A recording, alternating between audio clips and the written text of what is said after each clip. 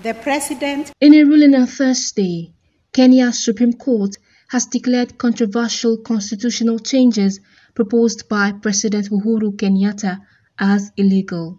Following the 2017 election that almost split the country, Kenyatta and opposition leader Raila Odinga agreed on a plan called the Building Bridges Initiative, which would introduce the permanent office of Prime Minister and increase the number of parliamentary seats from 290 to 360.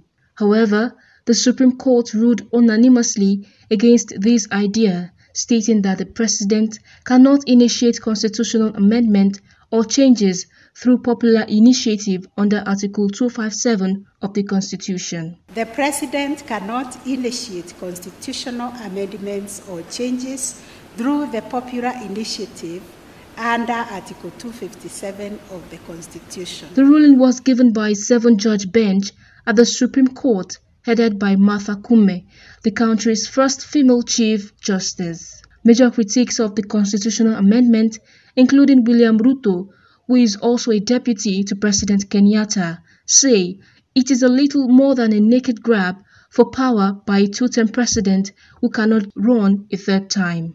The president, however, argued that the initiative would make politics more inclusive and help end repeated cycles of election violence in the East African nation. The timing of the amendment has fueled rumors in recent years that Kenyatta is attempting to maintain power by including a prime ministerial role in the BBI.